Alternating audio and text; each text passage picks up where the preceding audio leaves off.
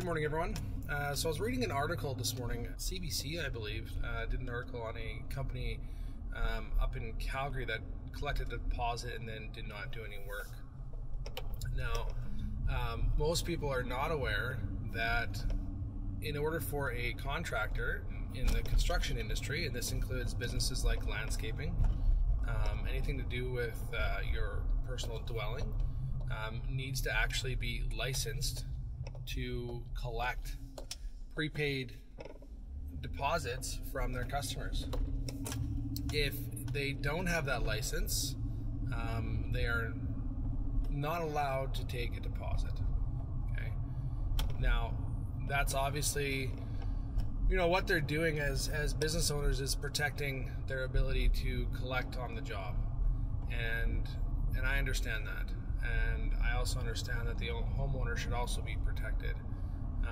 9 times out of 10, it's going to be the homeowner not paying the business and not the other way around. But in this case, it was the business collecting the deposit, not completing the work, and not returning the deposit.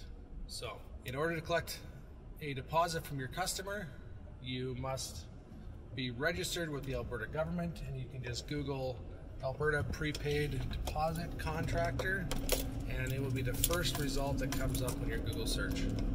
Now, a way to get around that as a business and not to be licensed, because you got to pay a licensing fee, you got to put security up, you got to, all that kind of stuff. In order way to get around that, if you have materials that are in your job, they're going to cover, usually materials are about half of what the actual cost of the project's going to be. And that's usually what people ask for. Actually, in the case of this one, they're only asking for 30% upfront, which would hopefully be what the materials were for that job. So yeah, so get your materials. If you require a deposit, you can send your customer a list of those materials that you had to purchase and actually invoice for them. So you're not really technically taking a prepaid deposit. You are just getting the customer to pay for the materials that are going into their home. Okay, I own a landscaping company, and that is how we do it. So if we collect a deposit, which we like to do, we're not registered, but if we collect a deposit, it's always whatever the materials are going to cost us. That way, at least, if we put our own labor and everything else into it, we're not going to be losing the money that we actually paid for stuff, okay, for materials.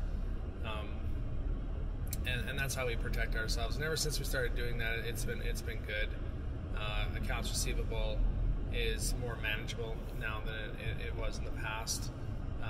It balloons quite quickly, especially for those beginning businesses that need to learn their lessons on how to invoice and how to collect, which takes some time. Anyways, I hope that helps.